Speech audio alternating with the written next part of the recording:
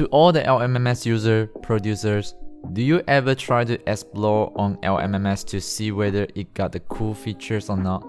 I've been exploring and using it for 4 years, and I found out some features you might not know, and I bet some will blow in your mind. I'm Anthony, and welcome to my YouTube channel, Anthony's Tune. If you are the newcomer, hope you can consider to subscribe my YouTube channel and click the notification button too. Alright, let's get into it. This is the 7 features you might not know in LMMS.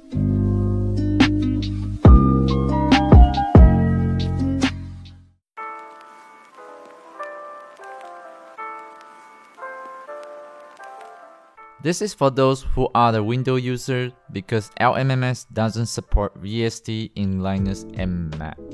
Maybe some of you didn't know that if you load the VSTs, you can put the note effect from the VST you use to the automation tracks. But where is the note? Let me show you.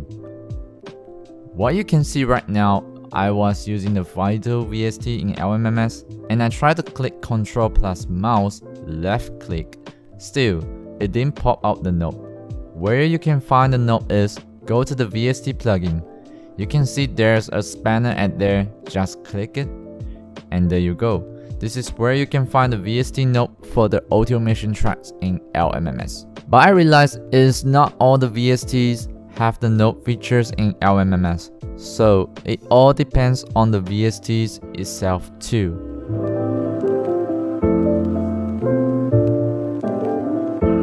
I realized there's a lot of the LMMS user doesn't know it has the search bar to find the presets and the samples. That is really shocking me. Because the time when I just used LMMS, I already knew it has the search features.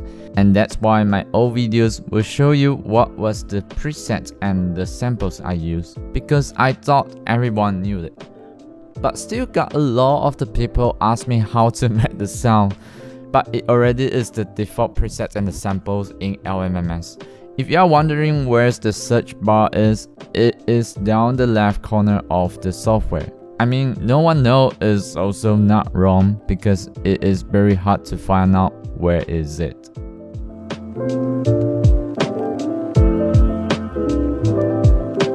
Do you have troubles on putting the samples in the exact same beat? Especially for the samples that you recorded and loaded it to LMMS, because if you move it, it will automatically help you change to the specific bar.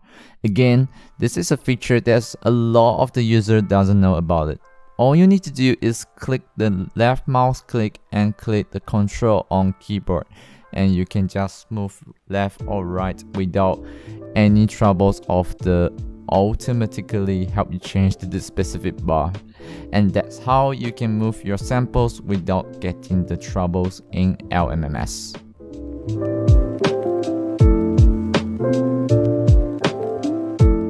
I found out there's a lot of the amazing producers such as Talenti or Kyle Beats. When they use the LMMS for the first time, they didn't know they can have the listen to the tracks they made before and record it. Hold on, what is it doing? Oh, I get it. So when you're recording inside a certain instrument, it doesn't play the other instruments. Well, that's annoying. And it's quite simple. It's just the right side of the recording buttons here. So you no need to be the horror pros and memorize the tracks that you made before and record it.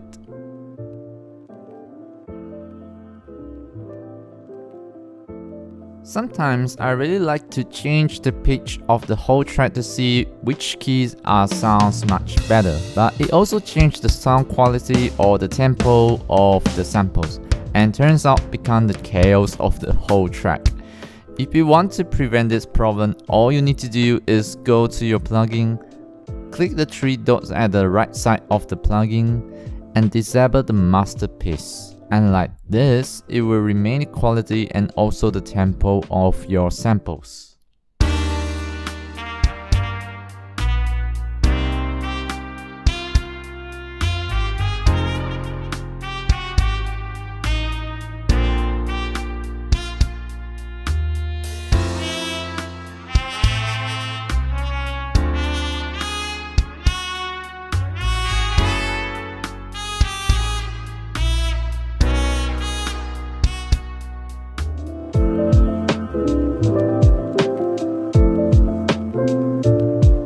To be honest, I don't really pay a lot of attention to this feature is because I can't see its potential. But when I come out this video content and deep into the controller rack, it seems like I underestimated it. Because when you click inside of it is the LFO controller. With this controller, you no need to have the troubles on making the automation by yourself. You can just click the SPD button, right click, tempo sync, and find the LFO beat that you want to sing in your track. This feature is very useful when you are making the genres such as future bass or sometimes the LFO pan effect.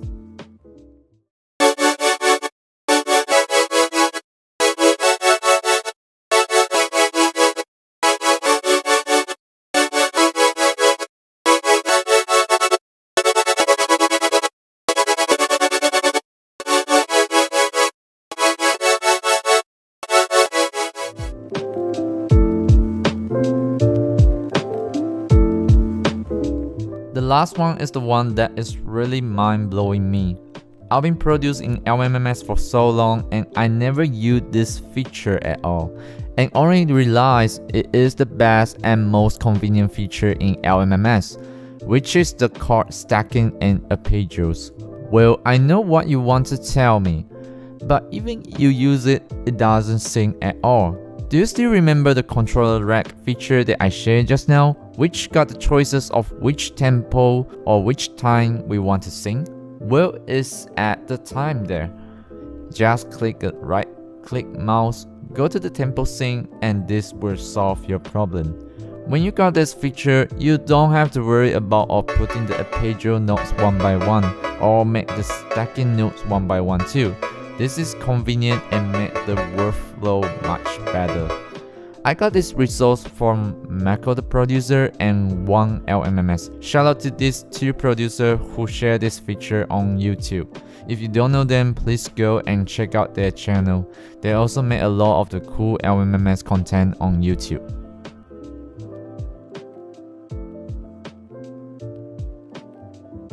If you like to use VST plugins or Zinnet/FX in LMMS, you might have a trouble on pitch bending on your track. But do you know there's half the way to solve it? Let me show you. Go to the track, click the range 2 times, and you can change the range of your plugin. And after that, just put the range knob to the automation track and you can make the pitch bend by using the automation track. This is the 7 features you might not know in LMMS. I hope you will find out this video is very useful for you, and it is very useful for me as well, because I realized I never used almost half of the features that I shared in today's video. I guess it's time to improve my workflow in LMMS and make it even better. If you are the LMMS user and got the features that I didn't mention, you can comment down below and let me know too. If you liked today's video, help me share and subscribe to my YouTube channel, or if you got any question you would like to ask me, just comment down below and let me know. And I will see you in the next video.